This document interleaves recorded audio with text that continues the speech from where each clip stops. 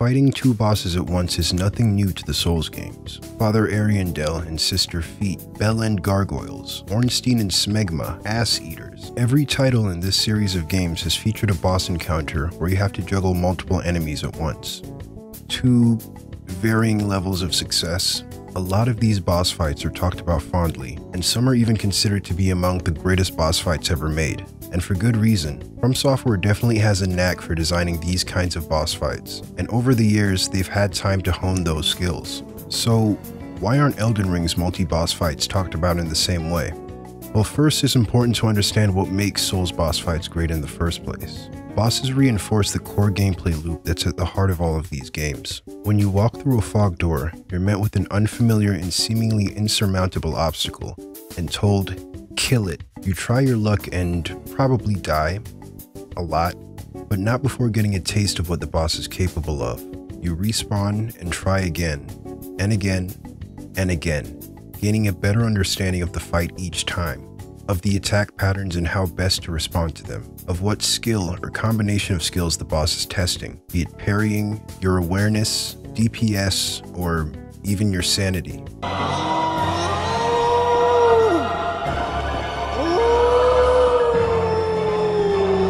With each subsequent attempt, you're rewarded not by the boss being made weaker, but by you becoming stronger with all of the information and experience you've gained, unless you're fighting the bed of chaos. Your eventual victory is satisfying because it feels earned. What once seemed impossible, you managed to overcome, not by bashing your head into a wall until you did, but by learning and adapting. Now, let's add another boss into the arena. Where you once had to learn a single enemy's attacks before, you now have to master two enemies at the same time. This may seem like a cheap way to increase a fight's difficulty, but it doesn't quite work like that in practice. From Software doesn't design two separate bosses for their duo fights, but rather one boss that just happens to have two separate character models. What the f does that mean? Alright. Hear me out. The past games follow a very distinct design philosophy in all of their multi-boss encounters. The two enemies don't function independently. When Dark Souls 1 throws another boss at you, the game accounts for that. The Bell Gargoyles are for all intents and purposes a single boss. Literally so in the first half of the fight. You have to lower the first gargoyle to about half health before the second one spawns. And when it does, the first gargoyle begins to behave differently. Whenever one gargoyle is trying to brutally murder you with its halberd, the other gargoyle enters a more passive state, in which it stands still and breathes fire. Its passivity, however, does not mean that you can entirely ignore it. During this second phase, the player has to be much more careful with their positioning so as not to back themselves into the fire-breathing gargoyle. Additionally, there's the constant threat of that gargoyle going on the offensive, so both bosses must be kept on screen so that you can properly respond to their aggression. The two remain in perfect synchrony with each other so that the player never gets completely overwhelmed. The second boss is more so an extension of the first one's moveset, rather than its own independent enemy. The Bell Gargoyles are in essence a reimagining of Demon Souls' Man-Eater's boss fight, where you have to fight two similar flying enemies with the second one spawning when the first one is lowered to half health. Dark Souls gives them a wider boss arena and more clear telegraphs between their aggressive and passive attacks.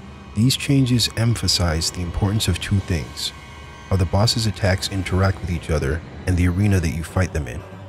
But no fight illustrates this quite like Dark Souls' most notorious boss fight, Ornstein and Smo. Smo is a fat lumbering giant who can gap close, but takes a considerable amount of time to do it. Ornstein is a crack-addled blue hedgehog who can get on top of you faster than you can say, America's tits. It's fairly clear right away that Ornstein is the easier boss to focus down, since he's the one that's constantly in melee range. But what you do about the constant threat of Smo bonking you with his hammer? The arena has these 6 pillars that you can use to interrupt his attacks where he charges at you, giving you some time to focus on the crackhead with the sphere before repositioning to regain distance from Smo. Each boss serves a unique role in delivering this singular boss experience. Their varying behavior can seem suffocating and devoid of any openings at first, but it is exploitable, and you have to use the tools given to you to find those chinks in their seemingly impenetrable armor. This design philosophy continues into Dark Souls 3. Sister Frida is a brutal boss fight that has a double boss encounter just for one of its 3 phases, yet it's still beloved by countless players because it adheres to those same conventions. 1. Create enemies that complement each other, and 2. place them in an arena that properly accommodates the additional boss and their moveset. Frida is a human-sized enemy of average build, at least by soul standards. Her attacks are fairly aggressive but don't have immense range, so her arena doesn't have to be that big. The rectangular shape of the room means you only really have two directions you can retreat to the back of the room or back near the entrance. The sides give you enough room to space her attacks, but if you remain passive, you'll quickly find yourself backed into a wall. The only real way to get to safety is to get past the woman with the scythe trying to kill you. This creates a sense of tension that would be lost in a more circular arena. Now, let's add Papa Ariandel to the fight. He's a big boy, takes his vitamins. I don't know what he's got in that bowl, but he's been eating good. His body takes up the entire width of the arena, and his large size means that he doesn't take long to get from one end of the room to the other. Fighting him alone in this room would be miserable, let alone both him and Sister Frida. Luckily, after a cutscene that perfectly contextualizes the change in setting, we're placed in a larger arena where we have much more freedom to respond to Ariandel's attacks. Additionally, Frida's aggression is significantly dialed back. She's much more likely to use ranged attacks like Hoarfrost Stomp before it was broken. I love this attack. The ice begins to build frostbite as soon as it appears below your feet, and then explodes and deals significant damage after a brief delay. The attack is designed so that it's extremely easy to dodge, so long as you're expecting it. But if you ignore Frida and commit to just one too many hits on Ariandel, by the time you see the ice at your feet, you're locked into that animation and don't have enough time to dodge away. It adds complexity to the fight while still being incredibly fair and forgiving. Although the two have a shared health bar, meaning you can kill them by exclusively going for the bigger target, Frida can heal both of them, so she should always be kept close enough to where you can interrupt her heal, adding yet another layer of complexity that's deeper than just another enemy trying to kill you. Each one of them contributes something unique to the fight, even in fights with two of the same enemy. The second one is always doing something different. Their complementary moves perform a delicate balancing act to create an experience that simply cannot be achieved with a single boss. So, how will does Elden Ring recreate this magic? It doesn't. Mom, I want Ornstein and Smo. No, honey, we have Ornstein and Smo at home.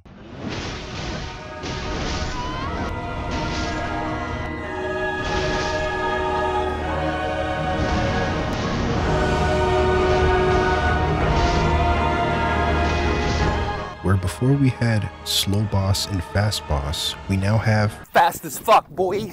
And Still fast as fuck, boy. just to add insult to injury, it's the fat one that's actually faster. Let's start by looking at that first rule. While it's clear that there's been some consideration in how the boss AI behaves in multi-boss fights, some design choices are directly in opposition to this rule. In the Foreskin Duo boss fight, both enemies blatantly read your inputs to throw a fireball the moment you use an item. This fireball is their only ranged attack, so the more passive boss doesn't have many options besides constantly approaching you to get in on some of the action. I say passive with air quotes because there really is no such thing in Elden Ring. This problem is magnified greatly if you ever get both of them to half health. See, while they do share a health bar, they also have their own smaller health pools that determine when they phase. Additionally, if you kill one of them, instead of being rewarded with a now one-on-one fight, they just infinitely resummon each other until the main health bar is fully depleted. In both of their second phases, the aggression is taken up to 11, and they gain new attacks that vastly increase their range, namely the fat one's rolling attack. This attack can be iframed with proper timing, but you'll have to do this multiple times per cast, and while this is happening, the skinny one isn't just sitting in the corner playing with himself. He's on that ass. Your second option for responding to this attack is to hide behind these pillars, like the ONS fight, but that's not entirely reliable as sometimes the boss will just roll over or around the pillar anyways. Which brings us to the arena. The room is essentially a scaled down version of the ONS arena, and I can't for the life of me understand why they'd make it so much smaller, considering arena size and the player's ability to keep both enemies on screen are directly related. The cramped quarters just further highlight how poorly the boss's movesets interact with each other. Rather than being complementary, boss attacks overlap in ways that don't account for the other enemy in the room. Each boss demands your full undivided attention and will punish you for giving it anything less. Sure, this fight can be trivialized with items that inflict sleep, but an option that almost entirely circumvents the fighting part of the fight doesn't excuse poor balancing. To continue the tradition of reimagining DS1's fights for the worse, we have Bell Gargoyles at home. Once again, it starts as a one-on-one fight until you lower the first gargoyle to half health, then a second one spawns in, and shit falls apart. The two gargoyles alternate between one being passive and the other one being aggressive, right? Right? Well, like I said, the game's definition of passive is vastly different from the previous ones. The boss that takes the back seat is usually given a ranged attack with a clear telegraph so as not to overwhelm the player. Ranged? Check. Telegraphed?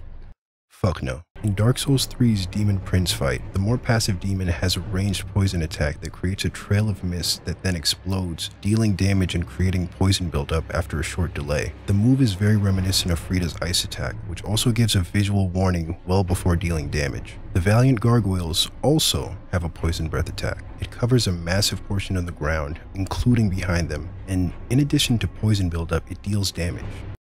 On contact.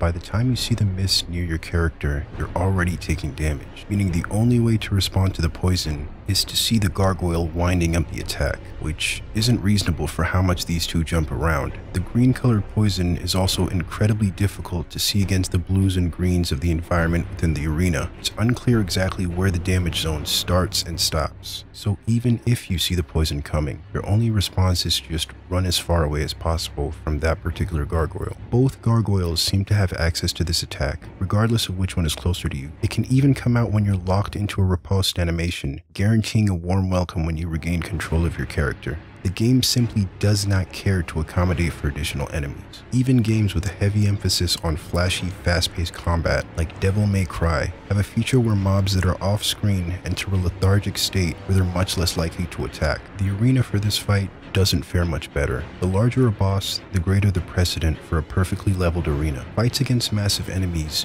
do not function on uneven ground. As an enemy's size increases, the zone from which you can execute a critical attack also seems to increase, but this area does not extend vertically. So if you break a gargoyle's stance on uneven ground, tough shit. For the most part, the arena is leveled, aside from a few problem areas. Now you can choose to wait until the boss you're targeting is in a more favorable position, but this isn't really practical for the first phase, where you're trying to get as much damage on the first gargoyle before the second one enters the fight. It's also impossible to dictate exactly where you fight either of them with the existence of the poison mist attack. Since the attack covers so much real estate, the gargoyles can force you into a corner because you have no option but to respect that one attack. The fight is an absolute mess, but it wasn't at the start. Everything changed when the second gargoyle attacked. I mean, during the first phase of the fight, I was gaming with a fat smile on my face and a wet spot in my trousers. The same goes for the singular version of either of the godskins, the Crucible Knights, or even the Crystallians.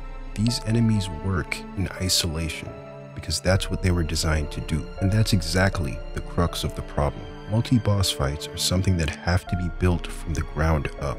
From the very conception of Sister Frida, Father Ariandel was a factor being considered in the design of her fight. Outside of the Demon Prince boss encounter, we never see the two demons as individual fights.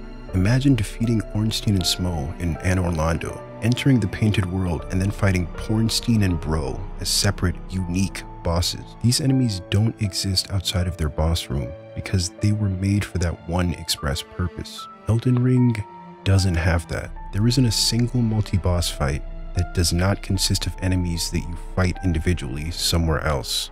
Each and every one of them is existing content that has been repurposed and placed in a room with another piece of repurposed content with some minor tweaks added. The Crucible Knight's moveset wasn't designed around having a misbegotten in the same room. And look, I have no issues with being resourceful, and with the immense scale of Elden Ring, it's absolutely necessary. But when it comes to something that From Software once created with such diligence and foresight, it seems obvious that this kind of approach just wouldn't work. My one major gripe with this game is that it's overly ambitious, and the boss quality is something that suffers greatly from this. Although I've thoroughly enjoyed the countless hours I've poured into this game, it's no masterpiece. I'm extremely happy for the boys at From for the commercial and critical success the game has seen. I only hope that they continue to learn from each release and don't see the acclaim as an invitation to stagnate. Elden Ring introduced many worthwhile additions to the Souls formula. Unfortunately, not every change was for the better, but that goes beyond the scope of this video. I'm just here to hate on duo bosses. Let me know if you'd like to see a more thorough, full-on critique of the entire game. I've played it for an ungodly number of hours, and I kind of need an excuse to keep talking about it. But That's it for this video. Like, comment, subscribe to see more, and fuck Elden Beast.